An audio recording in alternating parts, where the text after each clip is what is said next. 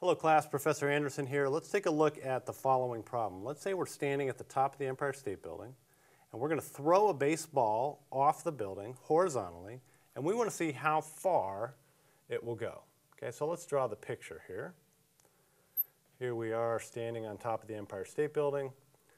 We got a baseball. We're going to launch it horizontally. And now it of course follows this parabolic trajectory and eventually it's going to hit the ground. And let's ask the question, how far does it go? Okay. Well, to answer that question, we first need to decide on a coordinate system. So let's make our origin right there at the bottom of the building. X initial is 0, X final is what we're looking for. Y final is the ground, so that's 0. Y initial is up there where we started, height h. Okay, let's take a guess. How many of you have been to the top of the Empire State Building? Okay, so you've been up there and you've looked off. How far do you think you could possibly throw a baseball? Who has a thought? Let's just take a guess.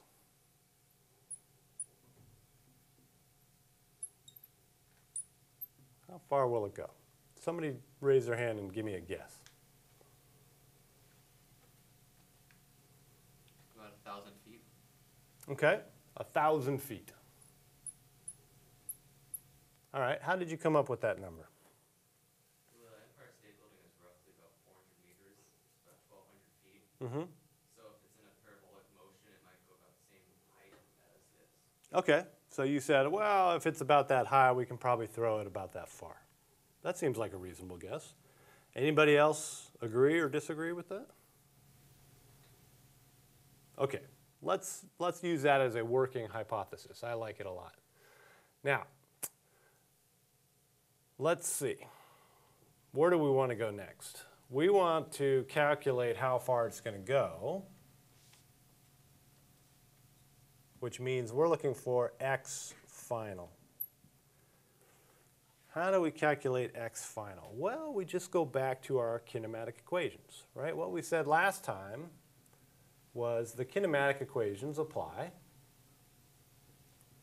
and we can write down equations like this. Y final equals y initial plus vy initial times t plus 1/2 ay t squared. Okay, that one looks pretty good, but that doesn't have an x final in it. That only has y's in it. So that probably is not going to help us. Now let's go to the x equation. X final equals x initial plus vx initial times t plus 1/2 a sub x t squared.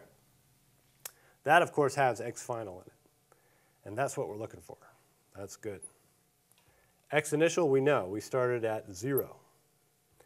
Vx initial, we would have to give you that.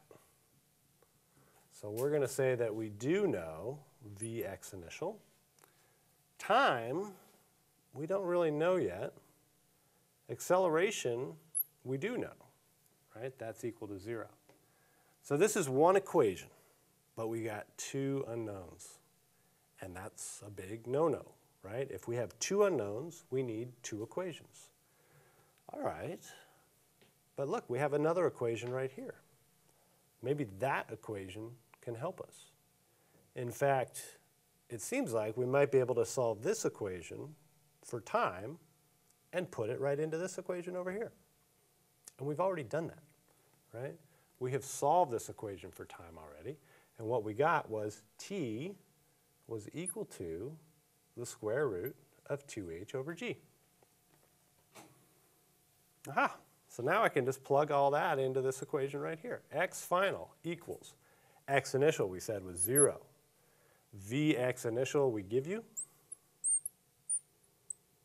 And t is now square root 2h over g. A sub x is 0. That whole term goes away. And so now we have our solution. X final equals Vx initial square root 2h over g. Now, we took a guess of 1,000 feet. Why did we guess 1,000 feet? Because we said, well, the building's maybe 1,000 feet high, so maybe we can throw it out 1,000 feet this way. So are you a baseball player by any chance?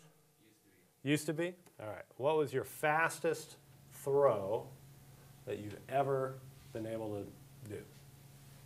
About 55 miles an hour. 55 miles an hour. Okay, that's pretty fast, actually. 55 miles per hour. We are, of course, going to work in SI units. So how fast is that in meters per second, roughly?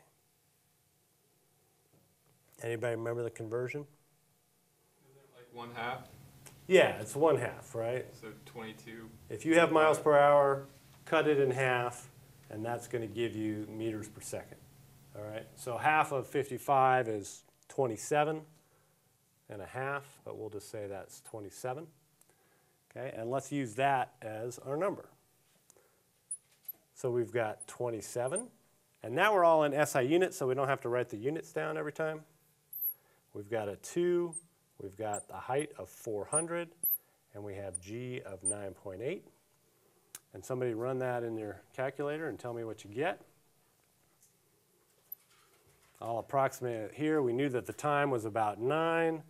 27 times 9 is what? Well, that's pretty close to 30 times 9, which is 270, and then we need to subtract a little bit, so maybe 250.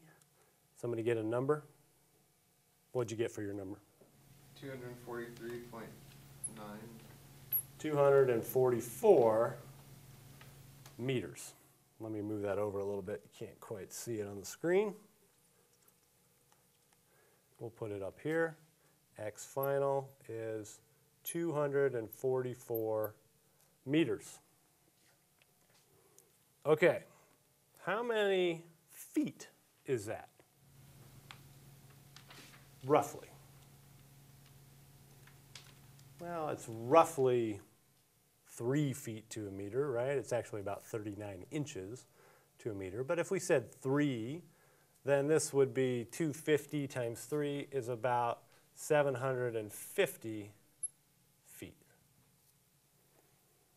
Okay, so our guess of 1,000 feet was pretty good, right? If you had guessed 1,000 feet and you threw it 750 feet, that's very close, right? You're 75% of the way there. So that seems like a pretty reasonable guess, and that seems like a pretty long throw, right? If you can throw something 750 feet, that's pretty significant. All right. Obviously, if you throw it faster or if the building's higher, then it's going to end up going further. And you can see that right here in this final equation. And this is one of the reasons that I want you to calculate all these things with variables the whole time to make sure at the end it makes sense. If I increase my speed, xf goes up.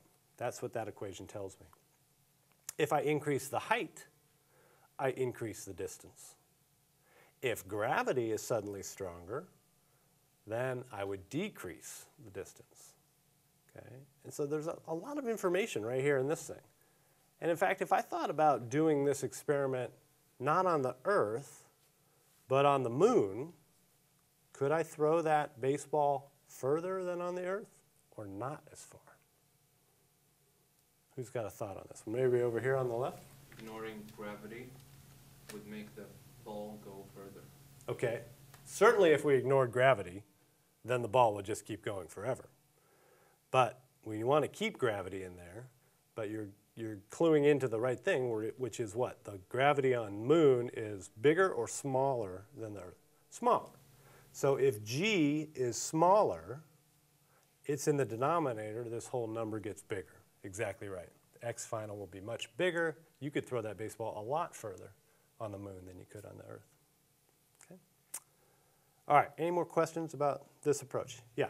This might be off topic, but what if g goes to 0? Ah, okay. Well, that's sort of related to the question over here, right? What if g goes to 0? What does something over 0 become? Well, let's think about it, right? What if g equals 0? If g equals 0, then we would get the following. X final equals Vx initial 2h over 0. And what does that become? If I have numbers in there for h and Vxi, and I divide by 0, what does that become?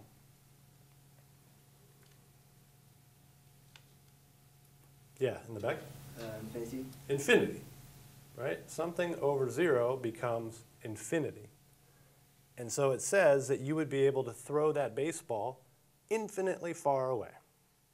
And that makes sense to you, right? If I threw this horizontally and there was no gravity, this thing never curved down, it would just keep going forever and ever and ever and ever, off to infinity and beyond. Can you tell I have young kids at home? Yeah, okay. All right, good. Hopefully this is clear. Excellent questions. Any more questions about this one? Thought experiments? Yeah. But the gravity was 0 and the direction of the ball was down. So it would keep going in the same direction. Wouldn't change. That's right. If there's no gravity, if there's nothing to bend it, then it will keep going in a straight line. And we're going to learn in a little bit about Newton's laws. And you've just identified one of them, Newton's first laws, which is objects in motion tend to stay in motion. And the reason that they don't tend to stay in motion is because forces act on them, namely gravity. So if you are in the middle of outer space and there's no gravity anywhere, and you throw an object, it will go in a straight line forever and ever and ever. Now, that's not the universe that we live in. Okay? There's nowhere in the universe that you can escape gravity entirely, because there's lots of stars and planets and black holes and all sorts of crazy neutron stars and things like that. And there is, in fact, gravity everywhere in the universe. So it's really a thought experiment, right? You cannot remove gravity entirely. But if you could, things would just keep moving in a straight line forever. Excellent. Okay. Hopefully this is clear. If not, come see me in office hours. Cheers.